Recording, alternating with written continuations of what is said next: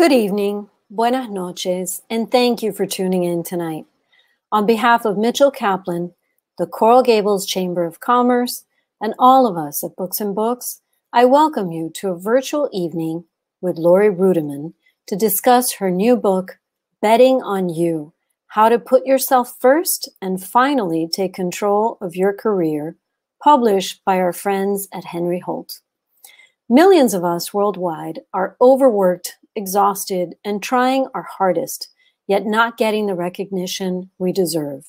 It's time for a fix, and Laurie Ruettimann knows how to do it. Laurie is a former human resources leader turned writer, entrepreneur, and speaker. CNN recognized her as one of the top 5 career advisors in the U.S., and her work has been featured on NPR and in the New Yorker, USA Today, the Wall Street Journal, and Vox. She frequently delivers keynote speeches at business and management events around the world and hosts the popular podcast Punk Rock HR. To moderate this evening's conversation, we're joined by Lulu Garcia-Navarro, the host of Weekend Edition Sunday and one of the hosts of NPR's morning news podcast, Up First. We're very fortunate to have them both with us tonight.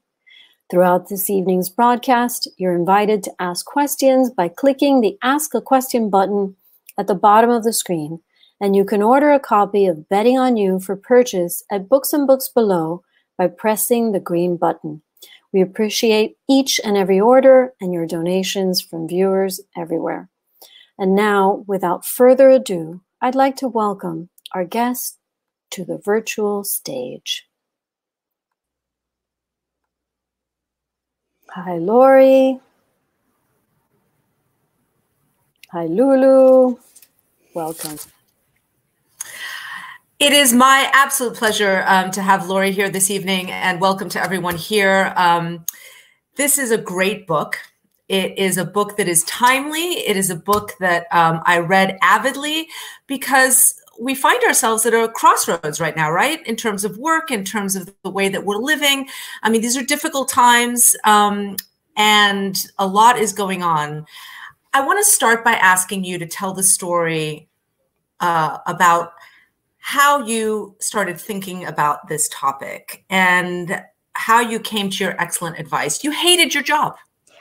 Yeah, Lulu, and thanks again for being here tonight. We are at a moment that is super interesting in our society, and you are bearing witness to it in DC yourself. So I would love to get to that at some point in our conversation tonight. A little too close for comfort, but yes. Yes, you've got the job of the century, ladies. So we all want to hear about that as well. But I had a job that was not as exciting as yours, not as interesting. I worked in human resources doing what I thought would be interesting people-related work, but I was actually just firing people.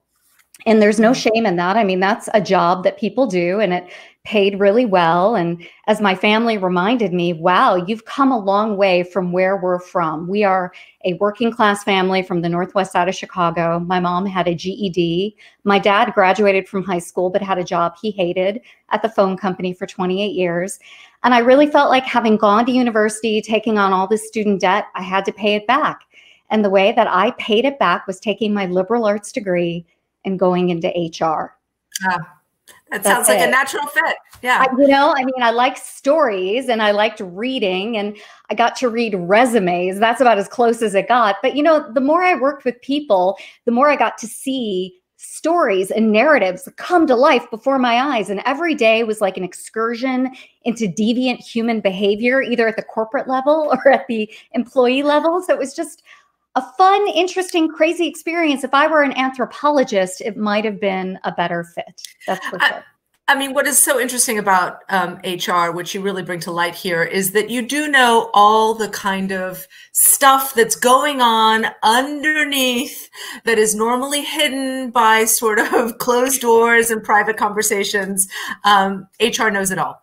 We do. And, we're really bad at keeping secrets. So I don't know why people tell us anything, but I would hear rumors and innuendo from one person, and then another person would come in my office and confirm the behavior. I mean, it was just an insane experience to have for over a decade. And, if you like drama, and I kind of liked drama, it was interesting, but it really started to wear on me because the more I tried to fix things, which is what I thought HR should do, the more I realized HR doesn't fix anything. We fix what's broken in our lives. And HR is just there to, I don't know, make sure the company doesn't get sued. That's about it.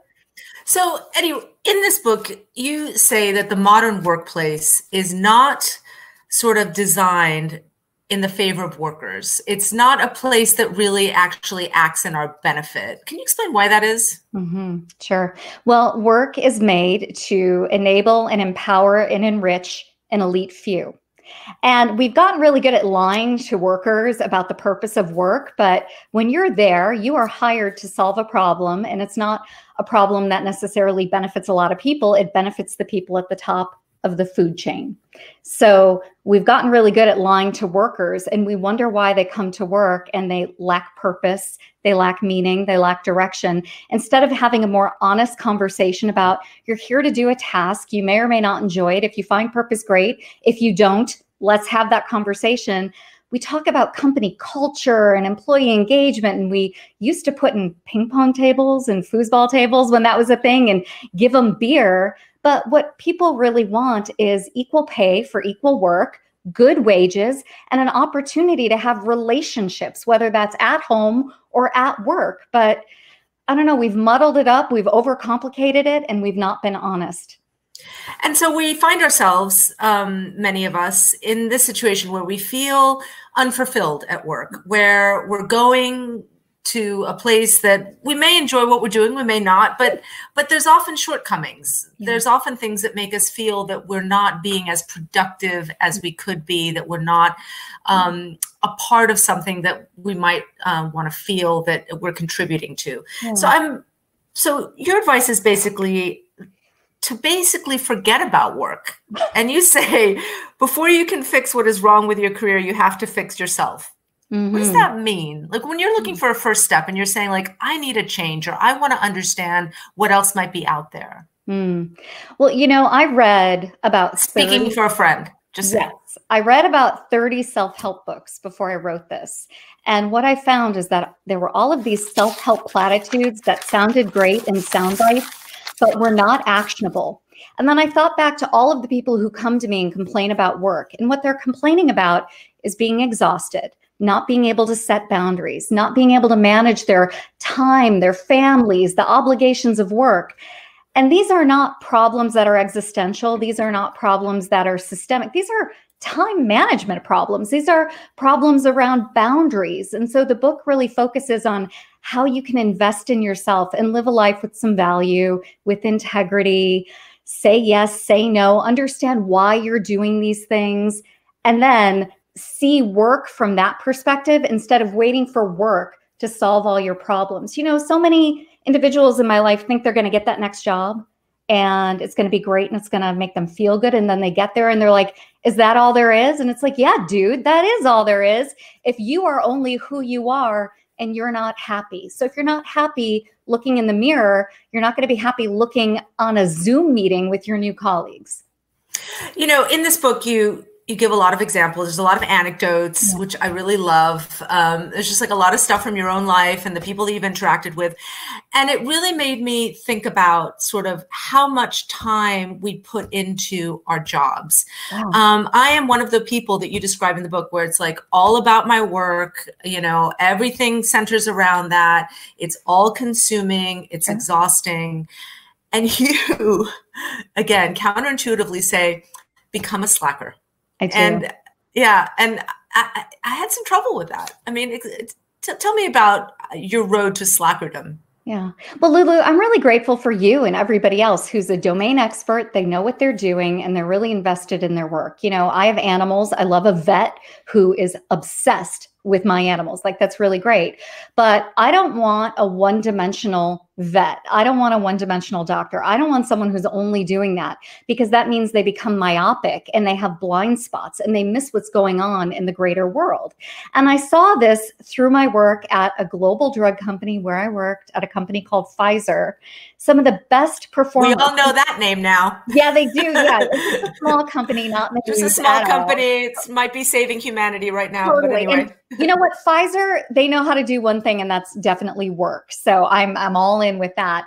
But I saw that some of the best performers there, the people that I admired the most, worked a limited schedule. You know, they put in good work and they worked their 8 hours, their 10 hours, but they had these rich, robust lives beyond work. They weren't the kind of people that you would go out with after work and all they would talk about is office gossip. They were going to the movies. They were going to the opera. They were on vacation. They talked about their children, extracurricular activities. And so I kind of tagged along and followed this one guy who seemed to be living this amazing life. And he said, it's complicated. I have to make choices. They're not always perfect. I get irritated, but you know what I am? I'm a slacker. I do the job. I try to do it right first time, and then I move on to something else. And I thought, God, this guy is onto something. And throughout my entire career now, coaching and advising and consulting, the highest performers are people who don't necessarily have balance or have it all, but they have other dimensions to their lives. They've invested in their underdeveloped personal lives, and they take all of that good stuff and then bring it to work. It's really beautiful. It's like an inside out job. So how do you get there? Well, it's baby steps, isn't it? And a lot of trial and a lot of error and a lot of failure. I talk in this book about all the mistakes that I've made trying to secure this life with a little bit of balance. And, you know, I picked up a few hacks and tricks along the way, although I hate those words because they're so cheesy and hokey. But I surround myself with people whom I admire and whose lives that I want. And if I can't connect with them, you know, there are superstars and celebrities out there who I think they're actually doing something with integrity. I just mimic the good stuff. I was about to say, I can't be friends with Chrissy Teigen. So, I mean, it'd be nice, but, you know. Right. I mean, she's one, but look at the way that she just is confident in her own skin. She's authentic. You don't have to be Chrissy Teigen to be inspired by what she's doing. There are mentors that you can reach out to in other industries, but I think the most important thing I've ever done in my life is pick up this little trick called the pre-mortem, where before I take a big risk, like, you know, I go into a meeting to pitch myself. Before I pitched myself for this book, I took a minute and I wrote down all the ways that I would fail. Like, I confronted that imposter syndrome. Just for a minute, I gave myself a container and I thought, well, I'm going to babble, I'm going to say the wrong thing, I'm going to write the wrong thing. And after a minute, when the timer went up, I looked at that list and I fixed it before I submitted my book proposal. And that's a cognitive exercise that's actually been proven by science and research that I write about in my book. This idea of the pre-mortem, if you try to fix what's broken before you do something, you improve your chance of success by 30%. Oh, I mean, that. I mean, that's amazing, right? That's a competitive advantage for a job interview. How are you going to blow a job interview? And it's the opposite of what we're often told, which is sort of like the power of positive thinking, that in fact, you just have to sort of embrace the possibilities and it's all going to turn out great. And you say actually the opposite. Imagine the worst and then try and see what you do about it. That's right. But give yourself a container. You don't want to spiral. I think oftentimes we go through something, we fail, and then we look back and then we just have anxiety because we can't do anything about it. But if you preemptively flash forward and try to figure out how you're going to blow it and fix it before you blow it, you give yourself an advantage that I think Chrissy Teigen would actually kind of like. Let me ask you this. I mean, one of the things that is particularly useful is how you describe sort of work relationships and how you find people in your life that can guide you and help you. On the one hand, you're talking about people that you admire and you surround yourself with them in a sort of personal environment. But how do you find those people professionally? How do you sort of connect with people who can help you professionally, but also, you know, give you that value, give you that meaning? Well, in this book, I talk about how you should make friends with HR. And I don't say that. Wait a second. You just said HR, you know. Well, I know. You can't keep a secret. You make friends with them because you want to ask them, who can you hook me up with? Who do you know that can be helpful? Because I tell a story in the book about a young woman named Bella who's having a career crisis and actually said something really terrible about her boss, and it got out. And everybody wanted to fire her, but I swooped in and I was able to have a conversation with Bella and try to find a mentor for her, someone who had been in her shoes, a young and upcoming leader who just didn't have anybody to look to and ask advice to. So I paired Bella with a mentor, And not only did they like hit it off, they had a great relationship. Bella got promoted. She didn't get fired.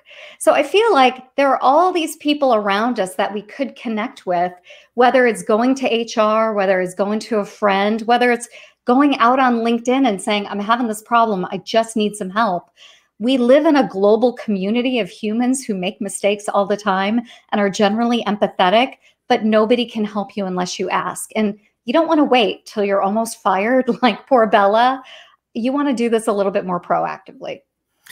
So I have recently been asked for some help by a young woman. Mm-hmm. I was connected professionally, and they have discovered that they are underpaid and they want to ask for more money. And I was wondering how you thought that should play out, because I actually find that this is one of the most persistent and yet difficult things to confront. You know, we are in a world where women are paid less, women of color in particular. But there is a movement to be more transparent about salaries and certainly about advocating for yourself. So how do you do that in a way that is professional and gets you what you want? Yeah. Because I'm going to use this. I love it. I think that's great. First of all, there is one person on the planet who is an expert in salary negotiations, specifically for women and women of color. And she's mentioned in the book. Her name is Ching, Ching Valdezco, Valdezco.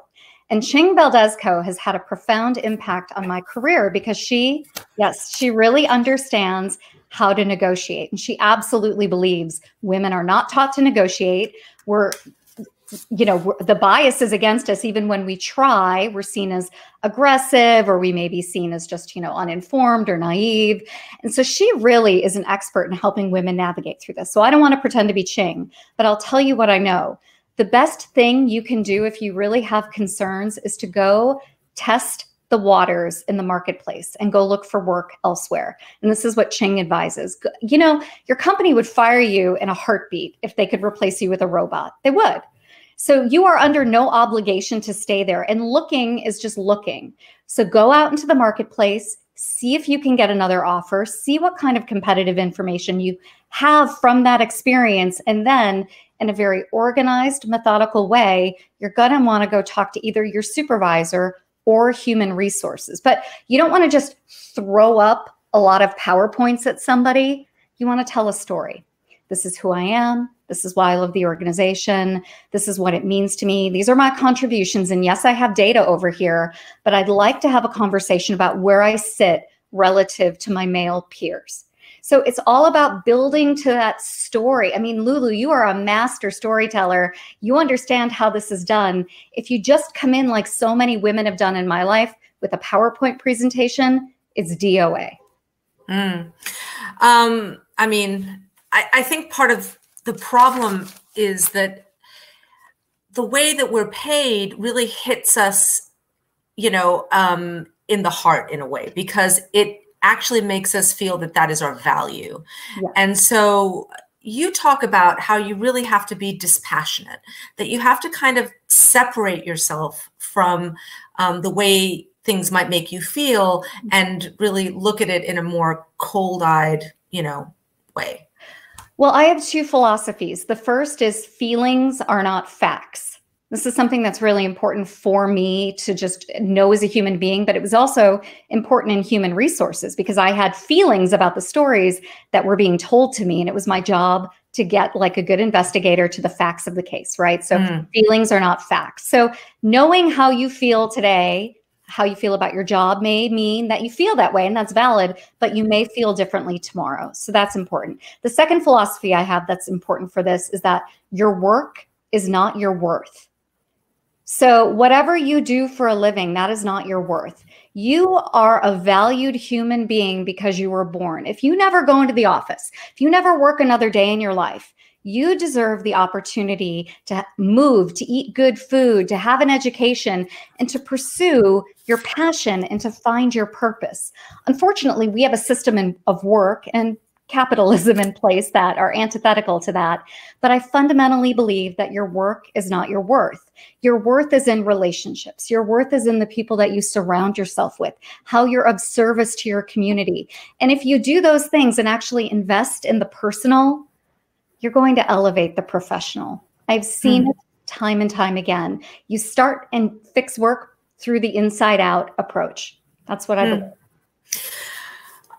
Let's say things haven't gone well, yes, as they sometimes don't, and you have fixed yourself as much as you can, and you have done all the things, and you have gone out there and looked for the other job, and you found something maybe. Yeah. I have found the other thing that has been challenging in my life is leaving gracefully, because oftentimes there might be some hard feelings. Sure. If you're leaving, oftentimes you might feel a little upset, especially if there were some salary negotiations or other things. So you've got some really good tips about this, because I also think that this is a place where people make mistakes. I mean, I've always given advice to people like, first of all, don't leave a job unless you have a job, all that kind of stuff. Right. But I always say, it's the obvious stuff. Don't burn your bridges. But I think that people have trouble getting to that other side of the bridge. So let's talk a little bit about that. Lulu, I want to hear your stories about getting fired now. Now I'm curious. I might have left right before I got fired, but okay. There we go. That's the timing. Well, in the book, first and foremost, I have a chapter about leaving, which could be voluntarily or involuntarily. And the advice that was given to me by a dear friend named Jennifer McClure is that everybody good gets fired once. And if you think about the people who've done amazing things in this world, they have not always fit in. They've irritated a boss. They didn't get along with their colleagues. But the interesting thing is that they took that experience and they didn't just wallow in shame, or maybe they did for a limited period of time, but they learned from it. They tried to grow from it because they recognize that their work is not their worth. They have other things to contribute in the world. They're on a mission to be of service, doing something great. So that's first and foremost, kind of whenever someone is worried about quitting, everybody good gets fired once. So let's put that out there. But I think the second thing is, you're right. There's tried and true advice around leaving and, don't quit a job unless you have one. But sometimes things happen. And in the book, I try to teach people how to leave like an executive. And Lulu, you know how the bigwigs do it? They get a severance every single time. All executives leave with money in their pocket. How? Because they negotiated up front. Whether they leave because they've quit or they leave because they're terminated, they leave with money in their pocket. And it's not impossible for you to do the same thing. And so in the book, I try to, at a very basic level, teach the methodology. It's something I've been teaching for over a decade, and it works. But you have to be brave, you have to be bold, and you have to be willing to be fired. But if you're leaving anyway, it's worth asking, because that little bit of money could be the difference between you feeling good in that next role. Maybe it's money for your retirement, or maybe it's the thing that's going to launch your side hustle into a future business. So if you don't ask, they're not going to give it to you. And it's my mission to really democratize some of the shenanigans that happen at work. And that's what I try to do in that chapter. You in particular have been brave. I mean, you talk about your own journey, leaving what it was a very lucrative job at a very prestigious company to, launch, what became your side hustle to your full hustle. And you got your whole thing going on. Yeah. Well, you're a consultant, you've got a podcast, you've got a book. I mean, yes. You do it. We know each other because we have, you've been on our air and we've been on panels together. So I guess my question is, though, in the book, you actually give advice to someone about maybe not leaving their job. So when do you know that it's the time to try your dream, that you've always wanted to do, if you want to open that bakery or whatever it was? And when is it the time to stay? Yeah. I think that's such an individual question, but I will tell you that it's never a good idea to leave because you hate your boss and you can't take it another day. And I talk about this in the book. Even as a consultant, I have a lot of freedom. I have a lot of autonomy. I've done well financially, and I never quit unless I know what's next. And I worked at a very, very lucrative job in Silicon Valley. I was consulting out there, and I had a woman who hated me and was constantly shoving her shoes in my desk workspace as if it was just storage area. And I would come back from a weekend, I would fly into Silicon Valley and go in, and her garbage would be under my desk, right? And I thought, I don't need this, I'm going to quit. But even I believe you never quit a job unless you have something lined up. But it doesn't mean that you can't plan for what's next. If you're feeling that burning visceral feeling in your, your chest, and it's just heartburn every day, you don't have to stay forever. You're not a victim, but you do have to make a plan, which means thinking about your finances, thinking about your physical and emotional well-being. Because if you take that energy and look for work, you're never going to get hired. Recruiters know how to see through someone who is running from something else. So you've got to be really thoughtful and meticulous about the way you do your search. And if you're a slacker, to your earlier point, Lulu, and you're just doing your job and you're pulling back, you're going to have a little extra time to do that job search and a little emotional distance. So you start to take things less personally at work. And really, that's my life's work, helping people depersonalize some of the drama at work and really take that energy and focus on their personal lives and live better lives at home. Last question before we go, 2 questions, because we've got people in the audience I know that have things that they want to discuss. In fact, I'm getting text messages from my sister and my niece who are listening in. They get priority. They get priority because I'm a Miami girl, so I've got I got people in Miami. But but I mean, I guess if you are looking to get a promotion, so you want to stay at the company, you want to move up, how do you get that going? How do you convince, I guess maybe even yourself, that you're worth going to the next level, or the people who are making those decisions? How do you get what you want? Sure. I mean, it starts with you and really understanding that your life is yours, and it's actually worth putting yourself out there. If you have other goals, you have other dreams, and work is a mechanism to get there. If you don't believe in yourself, no one else is going to put you first. No one else is going to invest in you. And so that's a reoccurring theme with a lot of different ideas in the book, but it's really around working on that imposter syndrome, that fear, that doubt. And how do you do that? Through therapy, through an EAP, not through self-help books, right? I mean, that's the first step, but that's not the final step. This is a journey that you have to be on in your life. And then the thing that is so unfair about work, and that I speak about honestly in this book, is that people are promoted and rewarded at work based on whether they're liked, known, and trusted. And that's a terrible understanding of the world of work. But if you can show up and be authentic and be yourself and do work with integrity and work on relationships where people like you, they know you have their best interest at heart, and they can trust you to do what you say you're going to do, you're going to beat everybody else out for a promotion, because other people are playing a game that is a fool's errand. So be liked, be known, be trusted. Those are 3 great steps to get yourself going on the right path. I do come back to, again, though, being a woman and a woman of color, because I think that, at least my experience has been that, men just walk in with a natural advantage and with a confidence that, frankly, a lot of women don't have. No, that's absolutely accurate. And, there are a couple things going on that are really pretty good about society right now. Number one is that people talk. And this is something that, Lulu, you and I have talked about. Before, there used to be just kind of a whisper campaign about a guy at work who was a jerk and you couldn't do anything about it. And now we have this amazing platform of the internet and websites like Fairy Godboss and even Indeed, Glassdoor, where people can actually go out and speak truth to power in a semi-confidential way. They can go on Twitter, they can create blogs, they can create burner accounts.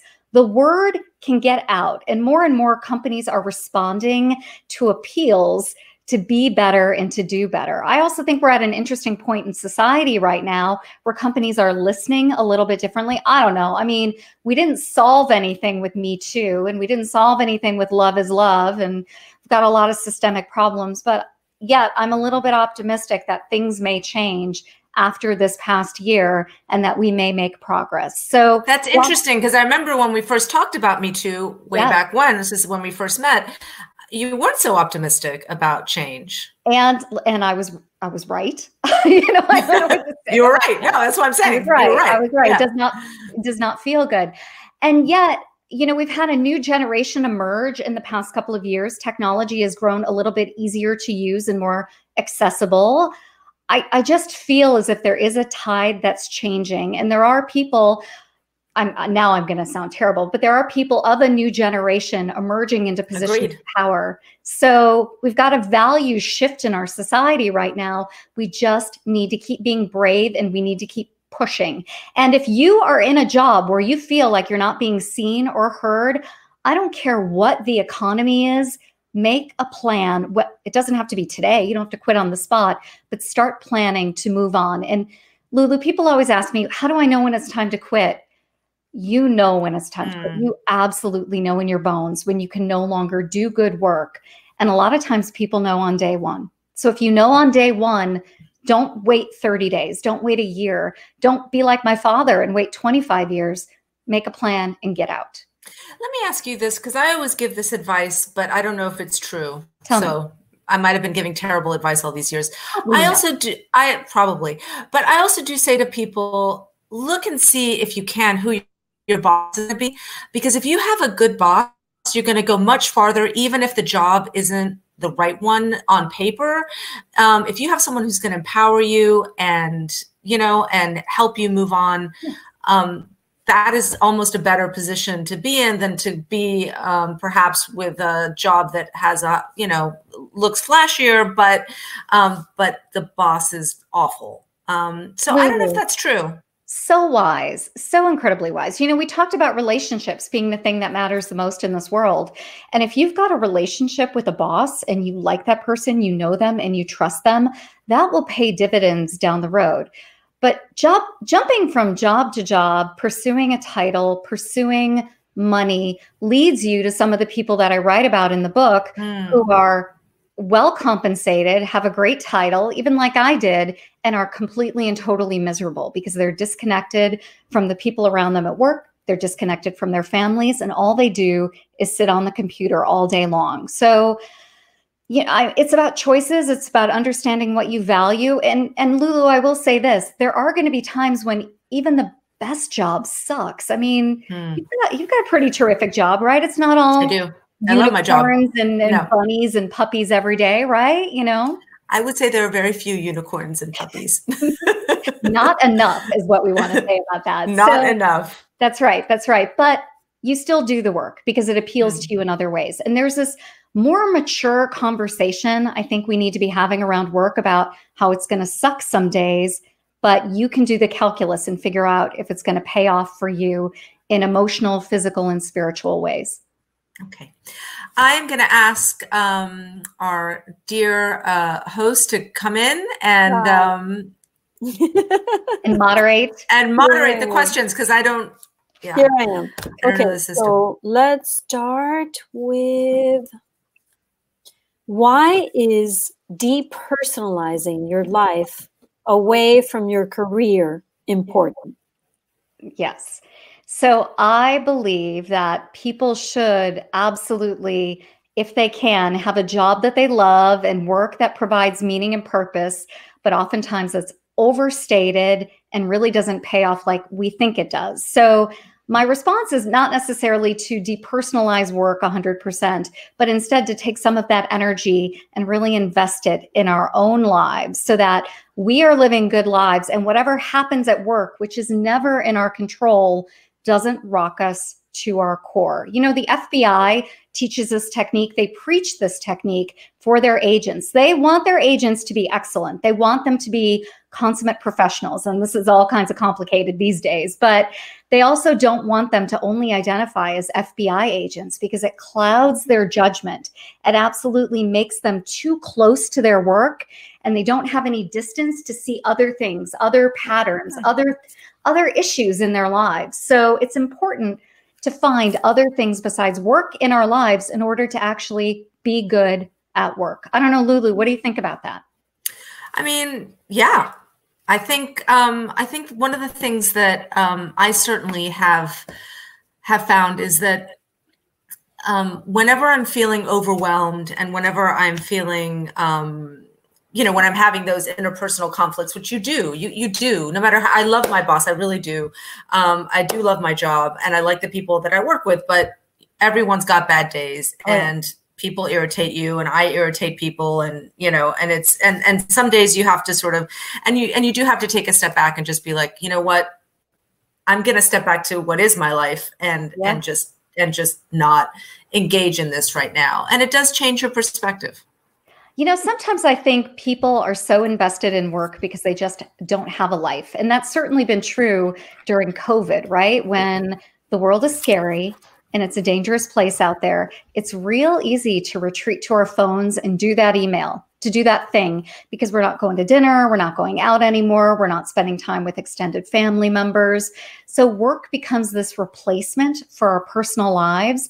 And there's no boundaries as well, because we're sitting here. I mean, I lock the door so my daughter doesn't come barging in. You know what I mean? It's like I do. It's a lot of togetherness. These times are, I'm going to say the word unprecedented, and I'm going to hate myself for it, but these are unprecedented times. They're not going to go on forever, and eventually there's going to be no excuse for checking email on a Saturday evening if we don't have to. And we have to ask ourselves, what should I be doing with that time? What would make me happy? Those are really hard questions for some people to answer. They don't know what would make them happy. I write about my parents in this book. They didn't really know what made them happy, right? They just had a weird relationship with work all the time that was completely unhealthy. So I think in order to live a great life that you can then take to work, it's time to invest in our underdeveloped personal lives. I think the other thing that you make a really good point about email in particular is that you have to respect other people's boundaries too, right? So it's not only that asking people to respect yours, but don't also send that email at Saturday, and if you don't want to get it, don't send it. My favorite thing is people who do work on Saturday and then schedule all their emails to go out Monday morning at 7:30 or 8 a.m. And then you get like 25 email messages from them. And you're like, dude, you were working all weekend. Don't lie to me. You're not being sneaky with that schedule send. We know what's up. Yeah. So what happens if you've identified with your job so much that you're afraid to take the next step? What happens is that you just asked a really great question. So you have some self-awareness. I think there are all different kinds of things you can do to discover who you are and what really might interest you in a healthy way. Whether that's, I'm going to sound like a self-help author and I don't want to, but whether that's journaling, talking to friends, talking to a therapist. If you work at a corporation, you can ask that question to an employee assistance professional and they can certainly help you. But it's really, first and foremost, recognizing that work has taken up too much of your time and then getting quiet and asking what would make me happy. I did this when I left and started to leave Pfizer. I'm like, what am I going to do with my time? What do I like? And I actually took a bunch of activities, learning how to swim, going to the library, volunteering. I threw them in a hat and I picked one out and I'm like, okay, I'm going to learn how to swim. And I took swim lessons. I mean, just random stuff on a Tuesday night to figure out, do I like swimming? Do I enjoy it? Turns out I really love to snorkel. So I got that going for me now. Does your advice apply to people of all ages? What happens as you get older in life? Do you have the same choices? Does the same advice apply? That's really interesting. Lulu, what do you think about that?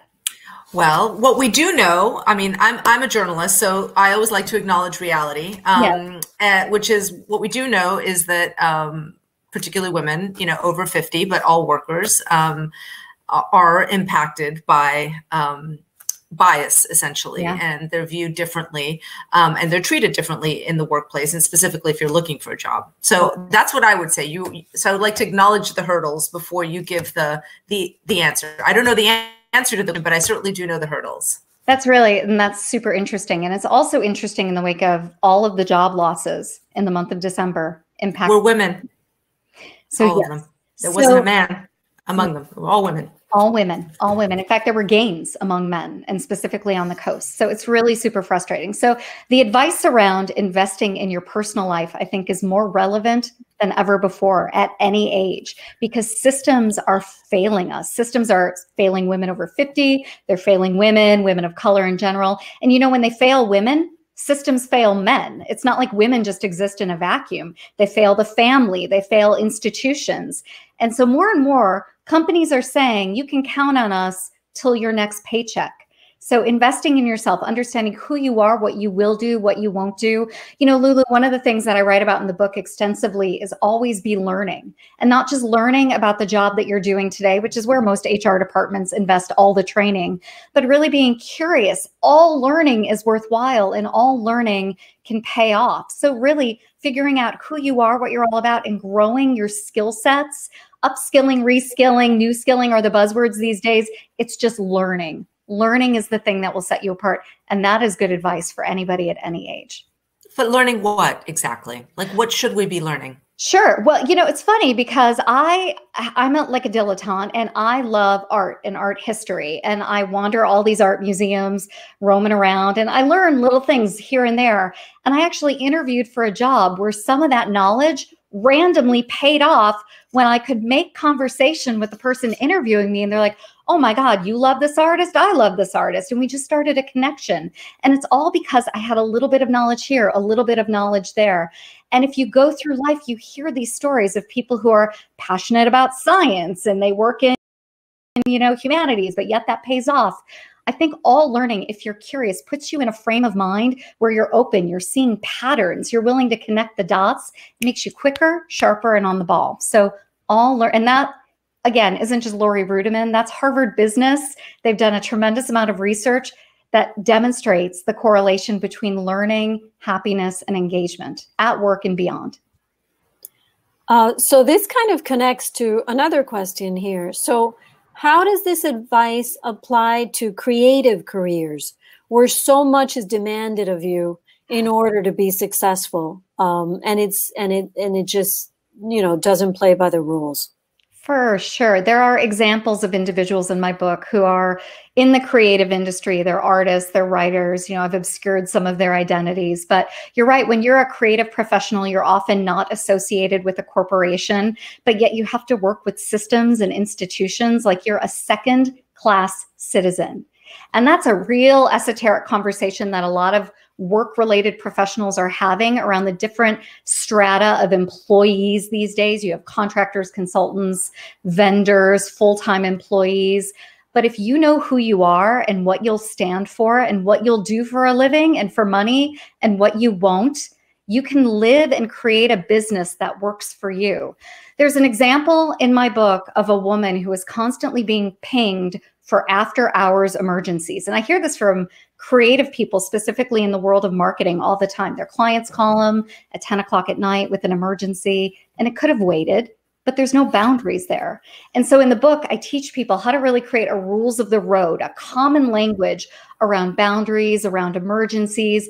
And what you're doing is just communicating your worth. You're saying, I'm here for you, and I'm here under these circumstances. These are the parameters, but anything after hours, we need to agree upon. And I think doing some of that negotiating around time, around attention, is really the work of all creative professionals. And it's going to be more and more prevalent for creatives going forward. More and more of us are in that economy. So it's certainly, there's a lot of tension. Does your book address the culture of small businesses? Yeah, it does. I've got a chapter in there about what it was like to launch my own small business and some of the pressures around that. And I we'll just say that every small business is automatically dysfunctional because you have a founder and an owner who wants to do everything. They're head of revenue, they're head of sales, they're the CEO, and depending on the staff size, they may be their own intern. So like I have mice in my pockets. I talk a lot about that in my book, about what it's like to launch a small business. And having now done this for over a decade, I can say that it is the challenge of my life to run a small business. And I have a lot of sympathy for people who bet it all, bet on themselves and hang a shingle and then start to hire people and create a culture. I mean, that is God's work. So yeah. Can you talk about male bosses versus female bosses? I mean, yeah, sure. Talk about that. Yeah. Yeah. Let me just make sweeping generalizations. Yeah, I was about to say, yeah. No, I love the question because I think there are sweeping generalizations and then there are oftentimes some truths behind all of this. But I think gender, race, gender, these are the issues of our generation. And I will say that every time HR tries to get involved and create like a listening experience where people try to talk to one another about race or gender, I get called in because things have gone off the rails. So these are difficult conversations. So I really don't want to make any sweeping generalizations. But if someone out there has an issue with a boss, they want to talk to me about it, I am now part of your network. Connect with me on email, LinkedIn, smoke signals, however you want to do it. And I will absolutely, just because we're connected tonight, give you my best and my most candid advice if you want it.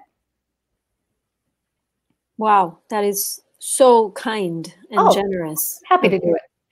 So do you feel, this is my own question, and I know you've touched on it a little bit already, but how has the pandemic changed the workplace? What do you think are maybe the silver linings? I think. That's a nice question. Well, Lulu, give us the reporting on what you hear about the world of work and how it's changed.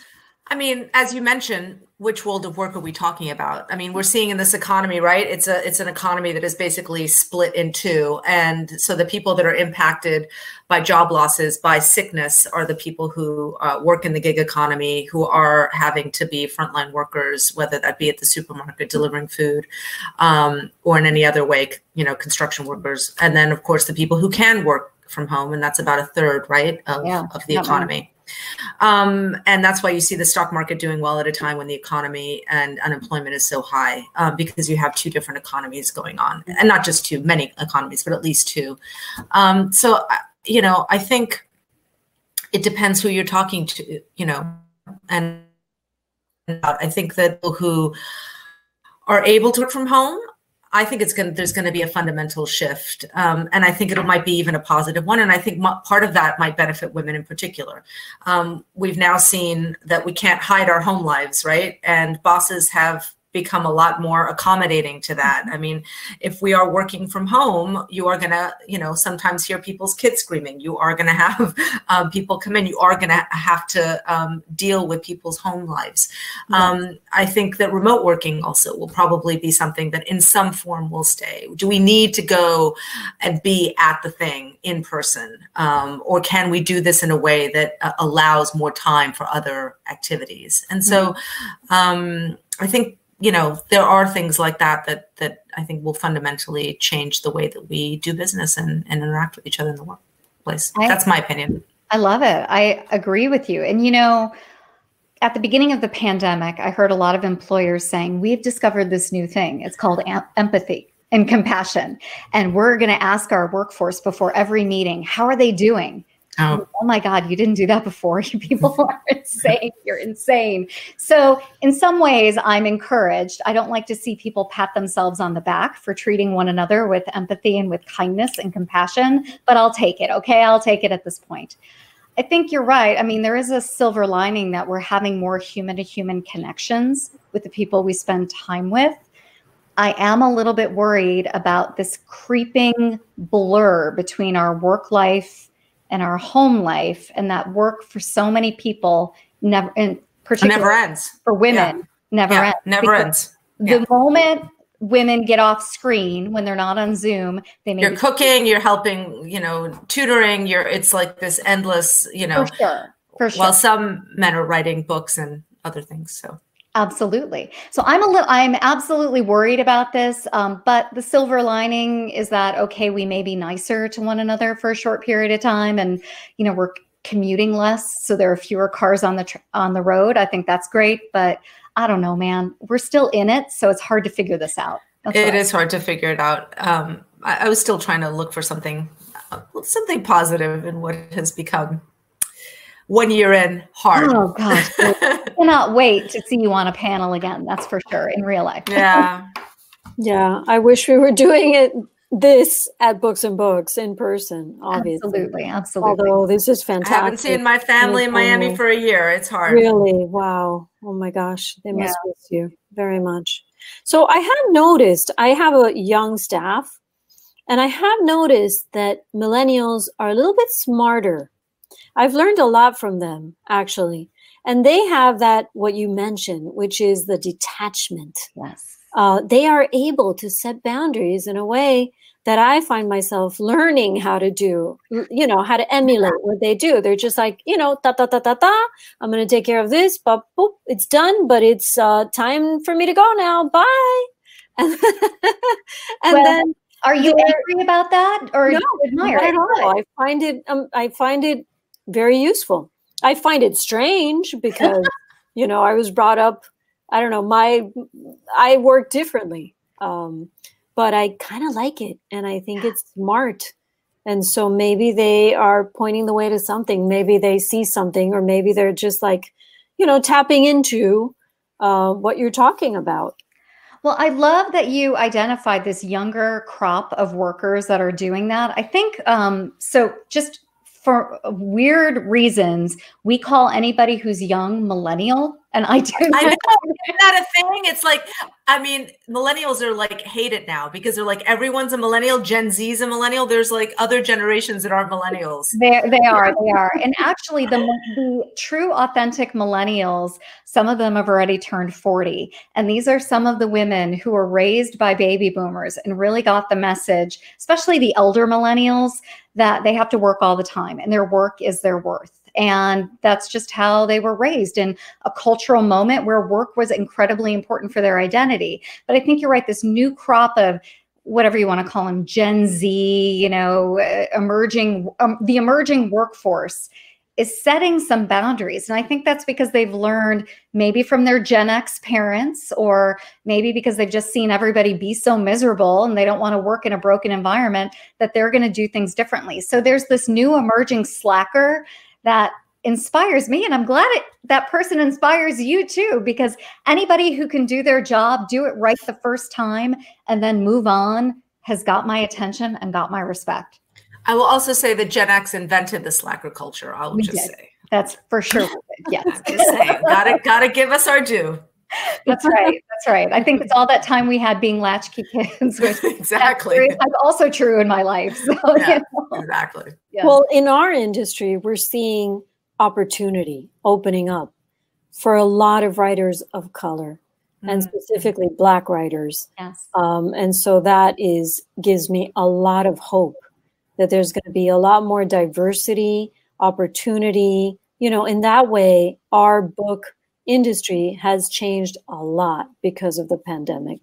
That's so good that you've said that, because there are some really strong African-American women in my community that have written some amazing career books as well. And when I was doing my research, I read a lot of these old-timey books written by, the Tony Robbins of the world. And again, no hate on Tony Robbins. He's doing just fine. But those books didn't really speak to me. But it was authors like Minda Harts and Kanika Tolver who really are writing. The book is The Memo and Career Rehab. 2 great books for women of color, for really anybody, for human beings who are in a moment where they're like, what do I do next? Those books really spoke to me, and those women are just absolutely inspirational. So I'm glad you're seeing more opportunity emerge, because isn't that how this should be? Yeah, there's a lot of reinvention too, and a lot of risk taking. Good. It's almost like, okay, well, I came close to death, so why in heaven's name not take a chance and not, do something I've always wanted to do? I'm sorry to interrupt you, but I love that. Like, why are we surviving a pandemic only to go work in a job we hate? Like, and to replicate like the same thing. It's like, it's a chance maybe to essentialize, focus on something, what's important to you, and do I have these things right? Or is there another interpretation perhaps that I've been missing? So, your book speaks to all of that. And I, I want to thank you both for being with us tonight. I think maybe if we have a few more minutes left, if you want to wrap up and maybe just like, tell us like why people should order your book, I think. And I want to remind everyone that you can do it by just pressing the green button at the bottom of the screen, please, and we'll get it right out to you. Love that. Thank you again for the opportunity to do that. And Lulu, thanks again for, coming out on a Friday night. I mean, only in COVID could we do this kind of thing. It is my pleasure. I learned a lot from reading the book, I will say. And I have learned a lot from you over the years. So. And I have to say, thank you. I've learned a lot just, being in your universe, watching. You're one of the people who inspire me. You do everything with integrity. And I appreciate that. And I feel that in your work. So thank you for doing that as well.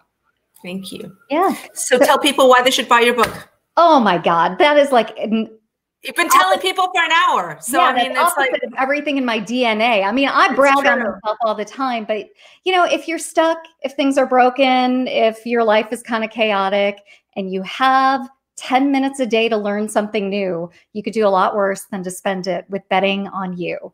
Just 10 minutes a day, pop in, pop out of the book. The book is a quick read. I wrote it pre-COVID, but edited it during COVID. And I actually wrote it so that people could read it on a subway ride to and from work and a couple of trips, because I wanted them to finish it while they were going to and from work in a fast way. There's no 2x2 quadrants. It's not one of those business books, no bullet points. These are stories, very human stories of people who hated work, had broken lives, and recovered. So I don't know if that speaks to you. I would love and welcome any opportunity for you to buy the book, and especially from Books and Books. Yes, from Books and Books, my hometown bookstore. There you go. Thanks again, Lulu, for such a wonderful night. I appreciate it. I've enjoyed it so much. Thank you. And thank everyone who is watching. Yeah, thank you. Thank you to everyone watching. Thanks for joining us. Stay safe. And I hope we're going to see you in Miami very soon in person. Espero que sí. Yes. Okay. It's my pastelitos. Pastelito, cafecito. Todo. You have to tell Laurie about this. Yeah. Okay. Good night, everyone. Good night. Thank you.